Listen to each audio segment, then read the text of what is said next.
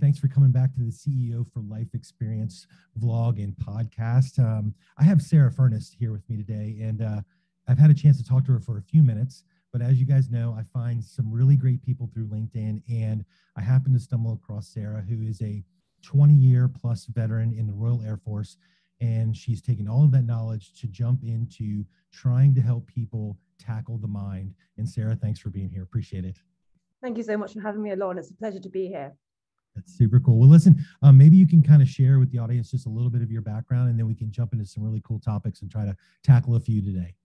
Of course, yes. So as you said, I spent 20 years in the Royal Air Force flying helicopters, which isn't necessarily the most normal progression into mindfulness coaching, but that is where I found myself because I was just I had a fantastic time in the military and surrounded by exceptional people and, very tough, bright people as well.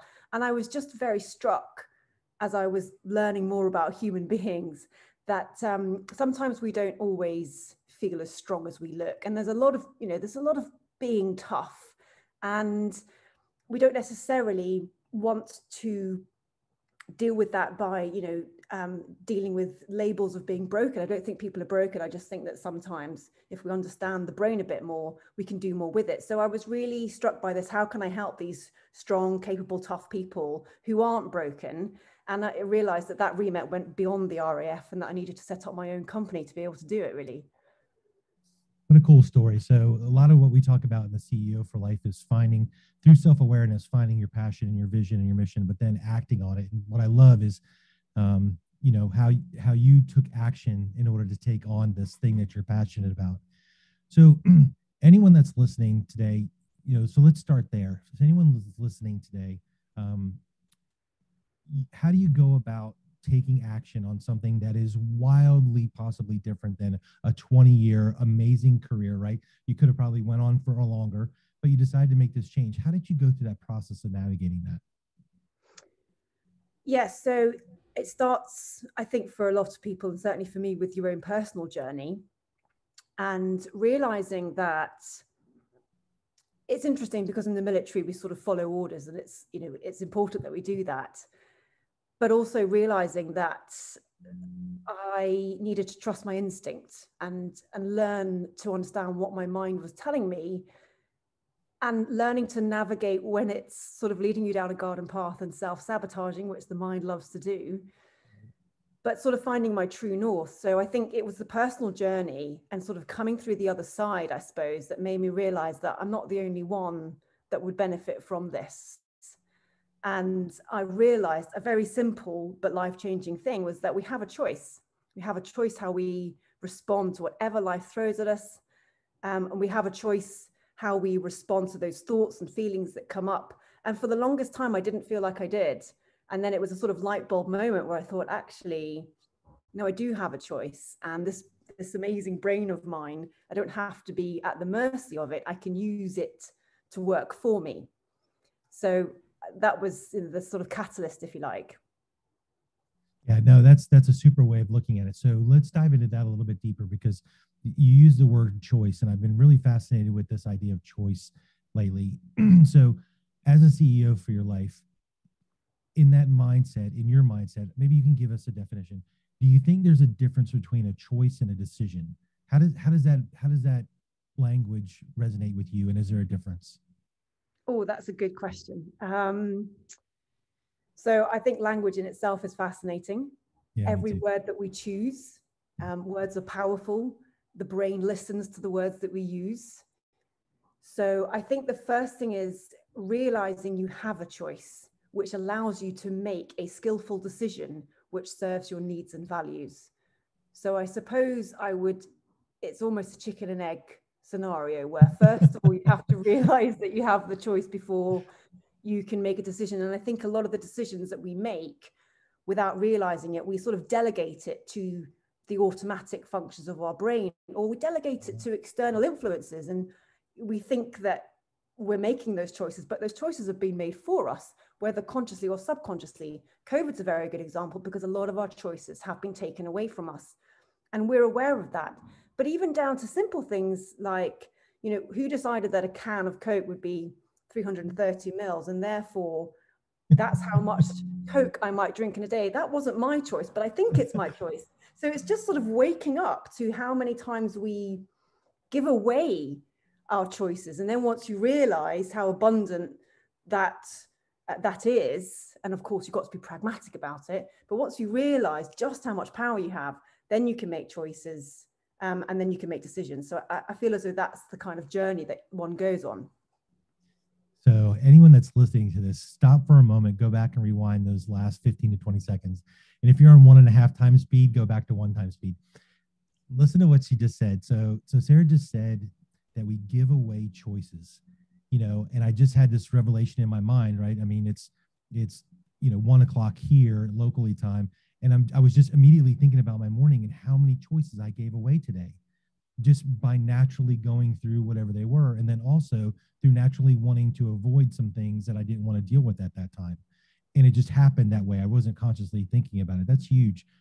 The other thing you said was language influences the gray matter. Maybe you can expand on that a little bit more, because I love that thought. And I think we need to be more mindful about that. What do you mean by that? So I am, fascinated by the words that we use. For example, one of my, not bugbears, but one phrase that I like to use to demonstrate this is when you say something like, he makes me angry, or she makes me sad. Mm-hmm.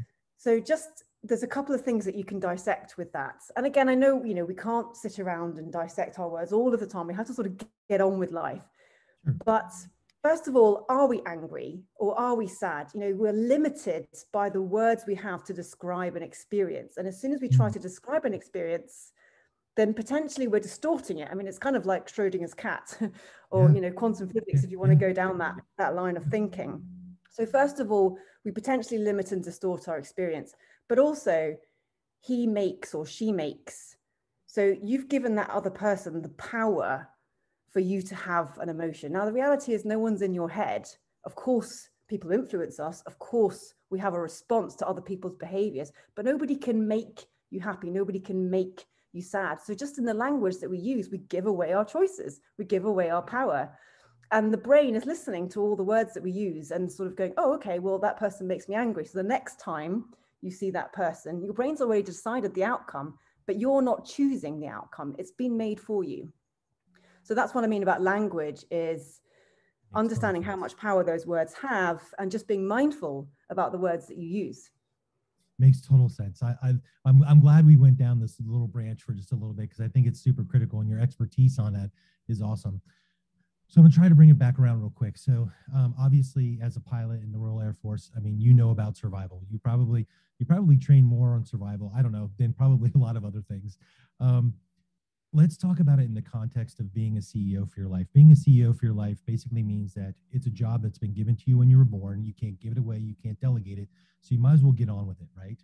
And so talk about, because especially within these times, a lot of us are feeling like we're just trying to survive. And I'm not trying to minimize anyone's situation at all.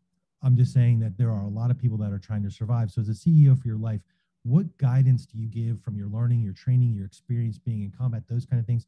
How do people begin to move past survival to be, to what you are coaching people to be? Yeah, absolutely. Great question. And I mean, the very short answer is it comes down to the same thing for me. It comes down to choice and realizing that you have a choice. And I think when I work with people, the first thing I do is help them to understand the survival part of the brain, which is the oldest part of the brain and very powerful. If you've read the chimp paradox, it's known as the chimp brain. And I often speak about sort of my inner chimp. And ultimately, it is doing a tremendously good job of keeping us alive. And in the military, you rely on that and you train and train and train so it's automatic, so that you don't have to think consciously about what you're doing. So not having to think very hard about what you're doing is excellent for survival, but it's not great for happiness or fulfillment.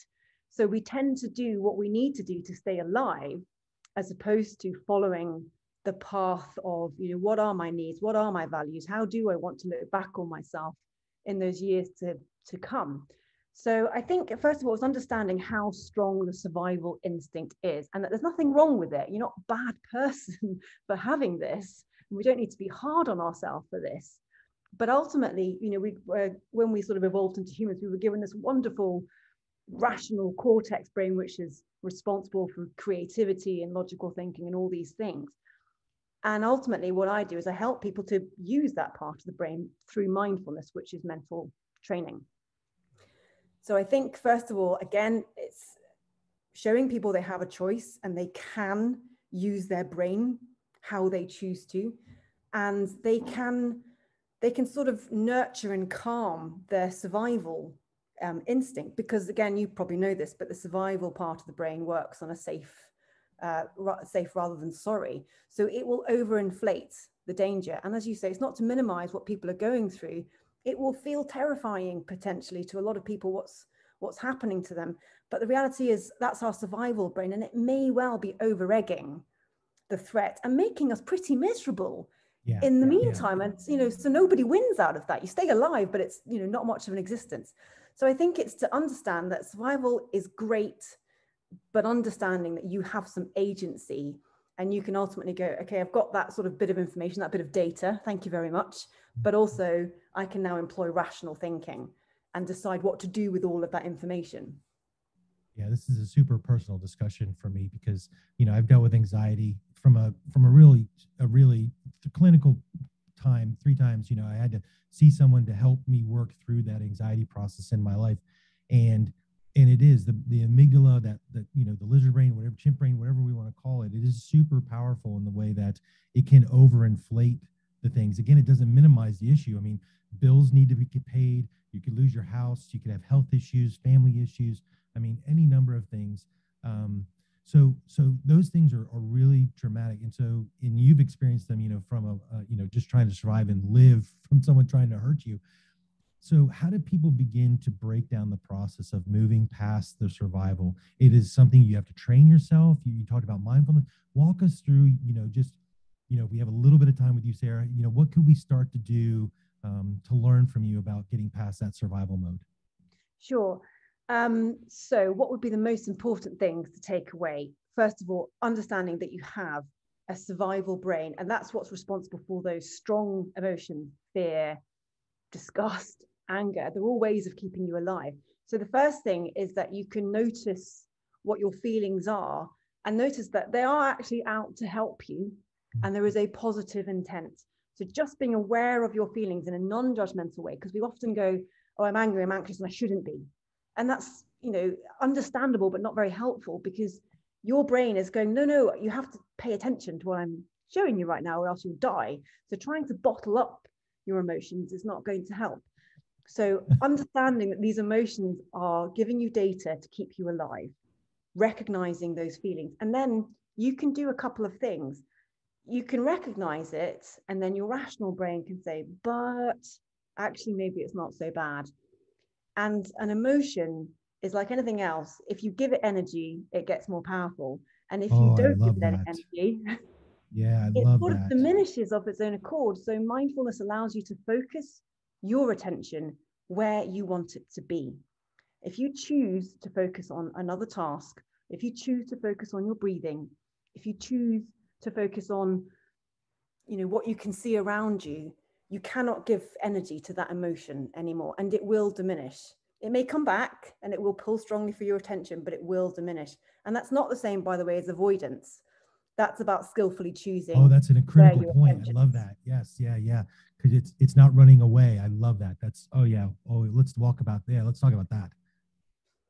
Yeah. Okay. So again, I think that's a really important distinction, is that when we're employing mindfulness, we are choosing where to focus our attention, but we're acknowledging it. We're saying, I acknowledge this anger or this fear is trying to keep me safe, but ultimately I get to choose how much attention I give to these emotions. Sorry, 1 second. You need to go, Anna.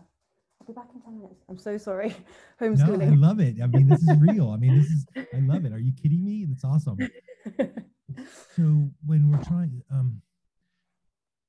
let me ask you this. Is it, Is it easier to avoid, or eventually is it going to make it worse? I mean, a lot of people get by very successfully by avoiding these That's things. what I'm wondering. I'm like, I mean, you can just kick it down the street, right? And you could kick it down the street for a long time. Yeah, you So what can. do you And coach people on in that? I mean, I'm sure you get lots of clients that come through and they've probably been avoiding a lot of things. How do you help them get mindful and focus? And like you talked about, feeding the energy into those things that are going to be helpful. How do you go about doing that? so that's the other side of mindfulness, which is, I think it's a lesser known side of it, but I call it sort of distress tolerance, which doesn't sound like any fun at all. So tell me a little bit more about what you mean by distress tolerance. Sure. Okay. So yeah, I mean, it doesn't sound like very much fun, does it? But the thing is that again, our survival system is saying it's feeding this emotion of fear or anger because it's stimulating your fight or flight. And it doesn't want you to ignore that emotion because it doesn't know any better. Right. So it will make it seem almost intolerable, that emotion, because it wants you to act on it. So we think that when we're very angry, we're just like, oh, I have to, snap at that person. Or when we're anxious, I must worry and worry and worry because worrying gives us this illusion of control because we're keeping ourselves on red alert.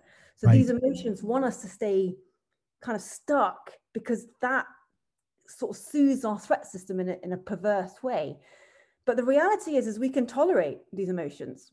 We can tolerate being sad. We can tolerate a certain amount of anxiety. We can tolerate being frustrated. We can tolerate being angry. So part of being mindfulness is just sitting with that feeling and saying, it's not going to kill me. And once you start to tolerate this distress, you now start to build this confidence that actually, I don't have to act on every emotion, which is the opposite of avoiding it. So you're giving it an empathetic audience. You're saying, I hear what you have to say. I'm going to sit with you for a bit. And then I'm going to choose my next move skillfully using every part of my brain, not just the survival part of it. So, okay, so I'm going to be a little bit of a devil's advocate because I want to get your take on this. So, Sarah, you just don't know how I feel. What do you say? What would I think to that? Yeah. Agreed. I don't know how you feel. And nobody can tell you how to feel. And I think it's an interesting point, and I've been through this when it was incredibly important to me that other people understood how I feel. And it's almost like you don't have the confidence to be your own empathetic witness. But when you realize that the only person that needs to sort of hear you and listen to you is yourself, then you become much more self-reliant and you can just sit with an emotion. But I think we as human beings, and certainly culturally, we're quite programmed to look outwardly, partly because we want help soothing ourselves, but partly because we're kind of looking for validation and going, I don't feel okay. Does anyone else feel like this? Am I the only one here? So we're kind of programmed to looking outwardly. But as you rightly say, no one knows how you feel. So that is your experience, but that means that you're the one with the power to do something about it. You're the one who can choose how to respond. No one else can do that for you. So okay, you really got me thinking now. And so let's take this a little bit further. So can you take that thought process to the point where you become selfish and non-empathetic? I mean, everyone has a choice. That's the bummer of free will. So yes, you could. So the reason I bring it up is I just want to, because I do have friends and I do have clients, that I can see that they swing from one end of the spectrum to the other, right? Because, it's like taking the wheel, right, and just jerking it and trying not to hit the deer, right? But then you end up in the ditch. So you didn't hit the deer, but now you're in the ditch, right? And so neither one of them is good. So how do you, and I hate the word balance because there's never balance, right? So how do you move the needle in a way that it's healthy by using the mindfulness that you teach? How do you bring the needle maybe into the middle of those thoughts of not being totally in distress, but then also not being totally selfish and cutting the whole world at and saying, damn it all, I don't care what anybody thinks? How do you get in the middle? Yeah. Okay. Well, again, I Is mean, there a minute? there's so much we can unpick here, but I'll try and summarize. Yeah. Ultimately, exploring your own mind. Yes, I don't know how you feel, but I do know what it is to be human, and you know what it is to be human. And unfortunately, suffering is a shared human condition. So the more you understand your own mind, the more you can start to empathize with other people. You know, my go-to emotion is anger. So I might look at someone who's has a short fuse. Before I kind of understood what it was all about, I might go, you know, well, why are they like that? No one wants to be around that. But then you kind of realize that just like me, they're just trying their best. Yeah. So actually, Right. I think it's the opposite. I think it can really help with empathy and compassion. And I think when one doesn't feel empathy and compassion for others, it's usually because we don't feel much for ourselves, and we're giving ourselves a very hard ride. Wow. So why should Yeah. anyone else get it easy? So Right. actually, I think it perversely works in completely the opposite way. It's a really interesting concept because I never thought about it like that. Is you know, if you're usually, if you're angry at the world, you're also probably really angry at yourself. I never thought about that before. I never thought about, that outwardly expression, because normally when I run across someone that's always angry or confrontational, those kind of things, I'm always thinking about me, right? I'm not really thinking about what's going on inside of them, but that's really empathy, is saying, what is that person going through? And I should really try to understand what that's happening. Man, that's okay. Thanks for that hit in the jaw. I appreciate that, Sarah. So thanks for that. um, so let's keep moving down this line of thought. Man, time is flying. I want to continue to move down some things. And I've been writing notes as we've been talking. And the one thing I really want to focus on, so as a CEO for life, you have a vision, you have mission, you have goals, you're making lots of hard decisions. The world is giving you obstacles. You're having to say no to a lot of things. It can be very draining. Can we spend a little time learning from you about energy and how to pour energy into the right things in order to make ourselves better and being well? Can you walk us through some of that, your thought process? Yes, absolutely. So, and actually, this has been, I think that's the privilege of being a CEO for life, is you literally get to choose what you do for a living, right? I mean, what could be more of a privilege? Terrifying, but, really Yeah, thank you. liberating. So I think the first thing that we can do and do well to do is to understand what our values are and what energizes us, just to sort of throw that word straight back at you. And when I do that work with myself or with other people, I kind of start with, okay, where do you want to be in 5 years' time? Describe it in as much detail as you possibly can. You describe what it looks like, what house do you live in? Does it have a pool? Does it, whatever? And then I start to say, okay, so if you have all that, what does that give you? And then normally they'll say, okay, well, it maybe means I can go on holiday 4 times a year, or it means I can do this, or it means I can do this. And you go, okay, what would that give you? Well, it would give me time with my family. Okay, and what would that give you? Well, I want to be a good parent. And what would that give you? Well, and then you start to whittle it down to things that you can't touch. Right. I mean, obviously, family, Sure. but, Yeah, as in, I'm with you you. start to whittle it down to values. And then you start to realize that is what lights people up. Yeah. That's what really energizes them. So I think once you understand what your values are, then, and you can start to make every decision in accordance with those values, which is what mindfulness allows you to do, because it gives you space to step back from those hot thoughts and feelings which are ultimately trying to protect you, and say, okay, but how do I now make a skillful choice in accordance with my values, in accordance with the sort of person that I want to be, and do things that energize me? So it's ultimately making those skillful choices. Does that answer your Yeah. question, or do you want to go No, back around it that does. one? It's perfect. It's a perfect because, I also do that with clients in a little bit different way, but I love the way that you described it is you whittle it down to the buckets of things that really matter to you. And then once you have that, you're then able to easily decide what to put your energy into. And I think that's a super clear way of doing it. So anyone that's listening right now, and we just got a great schooling from Sarah, which is, if you're struggling to figure out where to put your energy, go through that exercise of asking yourself all of those things, and you're going to find those buckets, and that's where you should put the energy, Sarah. So that's really an interesting way of looking at that. That's a gift. Thank you for that. Um, so as we kind of round out, because we're getting into our time here, so there's a couple other things that I wrote down that I wanted to make sure that we talked a little bit about. Was if you're in the mindset of survival, obviously you're not living your best life, right? How do you go about releasing yourself into the thing that you're meant to be? Because you're a perfect example of that. You had an incredible career in the military, right? I mean, you could have done anything, and now you've chose to do this. What was there anything that, I guess what I'm asking is, was there a particular thing that released you into doing this, or was it just something that happened over a period of time and you naturally fell into it? And then two, were there any people in your lives that were obstacles for you making the choice to do that? Because I think a lot of people run into that too.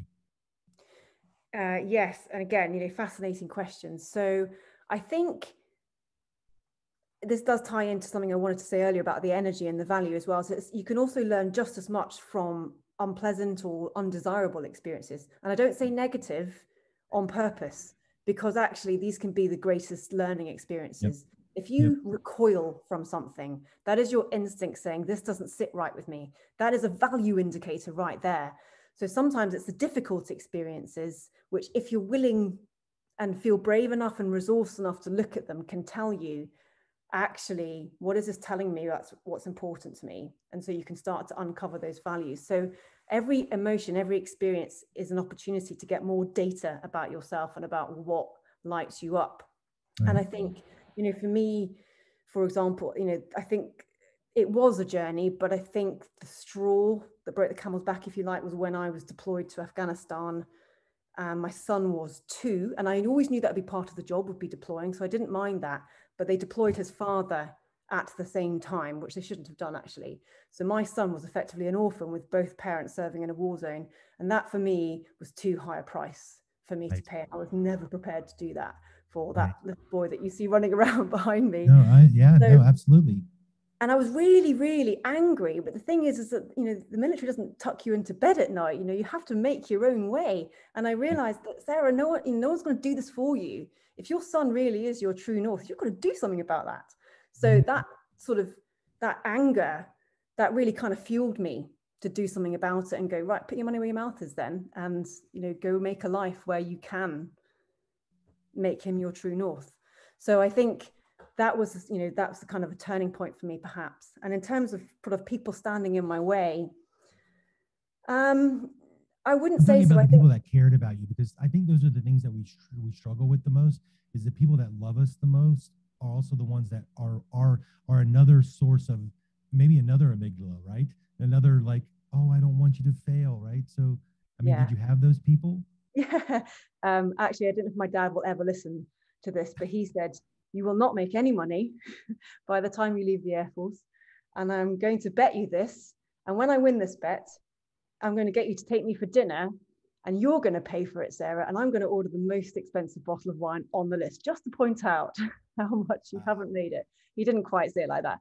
But to be honest, so because his idea, he was a self-made man as well, and out of necessity, because he actually was too ill to work a sort of normal 9-to-5 job.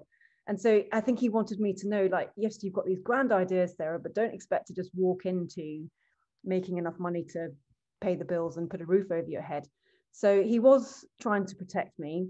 And there's been a lot of advice out there, you won't make any money, you won't make it, you'll fail more than you succeed and all the rest of it. But actually, I just find that energizes me. Maybe it's because I'm stubborn, but I think, okay, that's fine, but I'm going to hopefully prove you wrong. But also something I have really discovered since I started my own business was that I'm not afraid of failure anymore, because every failure is another experiment, and it was another sign that I was brave enough to try something. So I actually feel quite energized now in the face of, let's give that a go. What's the worst that can happen, because it's not normally as bad as you think.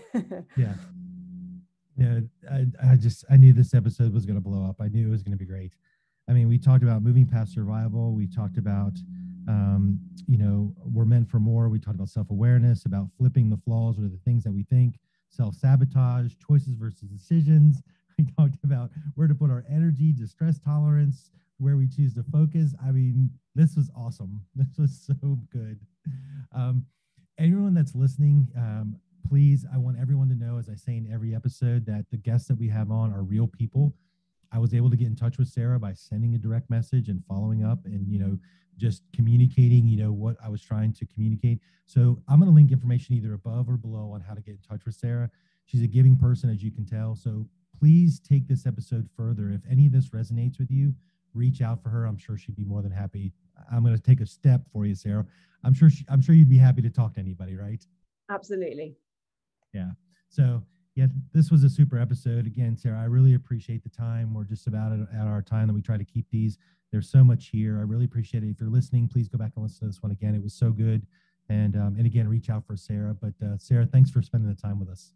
Thank you. And thank you for dealing with the intrusions as well. No, I love it. Are you kidding me? I mean, and as we talked about before, and I'm going to leave this part in the episode, this is real life. We're real people. It's okay. This is good.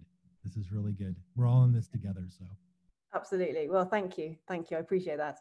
Awesome. Hey, everybody, listen, thanks for tuning back into the CEO for Life Experience podcast and vlog. We keep trying to bring you quality guests, unpacking what it is to be the CEO for your life. And please drop some comments. Let us know, get in contact with us, but definitely get in contact with our guests. They're super great people. When you see you on the next episode. Thanks.